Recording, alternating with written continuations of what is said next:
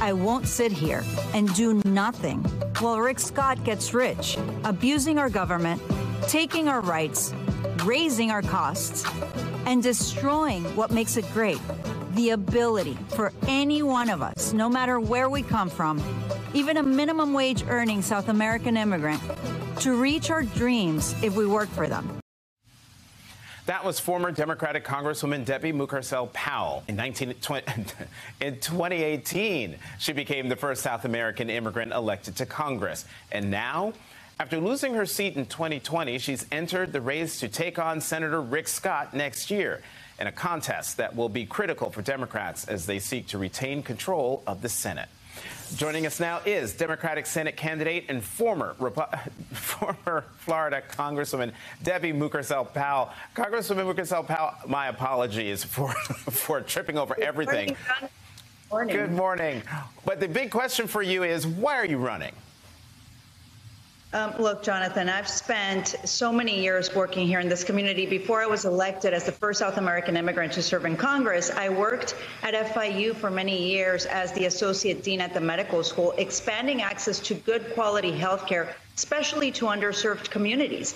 This is about lifting Florida families up. And I've seen how the extreme Republicans like Rick Scott have been making it harder and harder for so many families here in the state of Florida to make ends meet, to have opportunities for good paying jobs, to make sure that they can provide a good quality education for their children. Every single group in Florida has been under attack, and extremists like Rick Scott continue to incite that chaos and that division in the state of Florida, and also supporting a national abortion ban, Jonathan. And that's why we need people that can serve Florida first, not self-serving politicians like Rick Scott. And that is why I ask every single time, we can win, but I'm going to need every single person with me. I want everyone watching this morning to go to debbieforflorida.com, support this race.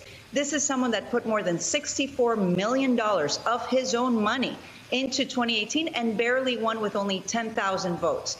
Florida's ready for change. They know Rick Scott is a fraud, and they're ready to send me to the Senate. And I hear all of that. But Senator Rick Scott endorsed Trump in the 2024 presidential primary just yesterday. He called it, quote, a no-brainer. But, Congresswoman, given that Trump won Florida against President Biden by 3 percentage points, why is Senator Scott wrong? Well, look, first of all, Rick Scott feels extremely threatened since I filed to run against him. He's changed his strategy. First, he said he wasn't going to endorse. Now he's endorsing Donald Trump. But this is not a red state, Jonathan. This is a voter-suppressed and gerrymandered state. We have a third of our voters here, our independent voters, who are rejecting the extremism that has been coming not only from Donald Trump, but Rick Scott. They are attacking the very fabric of American democracy. Rick Scott started that term voting to overturn the election.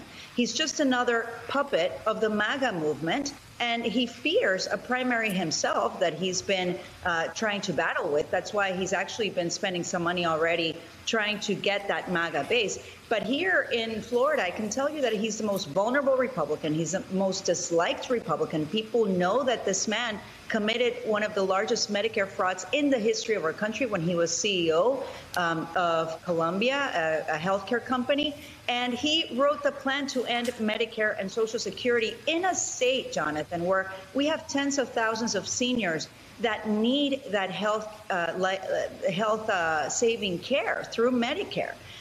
So I think this is going to be a different year. He's never run in a presidential election before. And of course, he has to now ponder to the most extreme base. He is an extremist himself, and we're going to beat him. I can tell you that. I've been talking to Floridians all over the state. They're ready for change. So then your home district in Miami has been highly competitive. It turned red, if you will, in 2020. So then what's your path to victory? Look, this is about talking to every single Floridian across the state. For them, the most important issue is the rise in the cost of living here. We have a higher inflation rate than the rest of the country. Our property insurance prices have skyrocketed, and a lot of people can't afford to pay their mortgage, their rent, and a lot of that is also coming because of climate change. It's talking to Floridians, it's listening and making sure that they know that they're not going to be left behind. It's becoming more difficult to live in the state of Florida. And it's also about protecting our families from gun violence. Just in the past session, Republicans in Tallahassee passed a permitless carry bill, Jonathan, which would allow almost anyone to carry a loaded gun in public without a permit, without license, even without a background check. And so these are issues that are very important to Floridians. My job is to make sure that I reach every single one of them. That's why I'm asking everyone to support this campaign. We can beat Rick Scott, and it's going to be a top pickup opportunity for us to keep the Democratic majority in the Senate. DebbieForFlorida.com. Former Congresswoman Debbie Mucarsel-Powell, thank you very much for coming to the Saturday Show.